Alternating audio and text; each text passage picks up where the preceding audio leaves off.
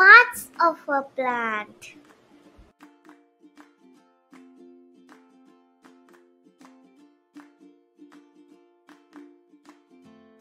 Sia, this is not your time to sleep. Wake up. What's the matter with you? Why are you feeling sleepy? Tell me. I will help you. Mommy, I need to learn parts of a plant as my homework. But I'm not able to learn anything about it. Please help me, Mommy. Let me think about it. Why don't we go for gardening? It will be fun. But gardening is boring, Mom. Not at all. Gardening is not a boring thing to do. Come on, let's try once. I am sure you will enjoy it. The growth of a plant has many stages, Sia. It starts as a seed, which is sown in the soil, and it helps the roots to grow. Then comes the stem, leaves, flowers, fruits, etc. Let's learn about each of them in detail. Parts of a plant. These are the seeds. Seeds are generally found inside the fruit. And when these seeds are sown in the soil, it produces another plant called a seedling. These are roots.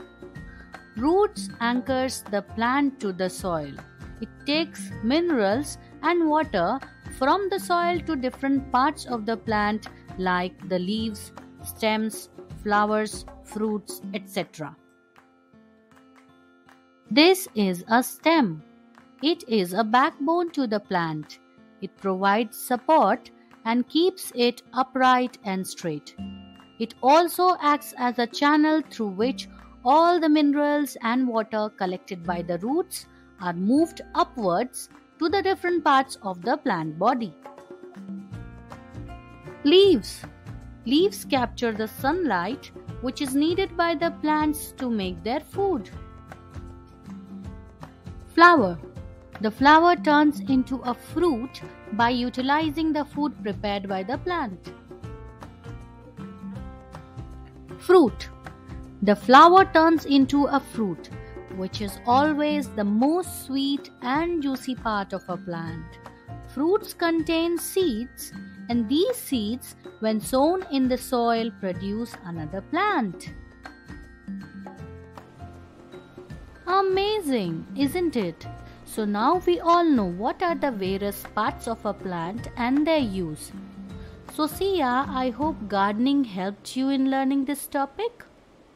I have some work to complete. Off I go. Bye.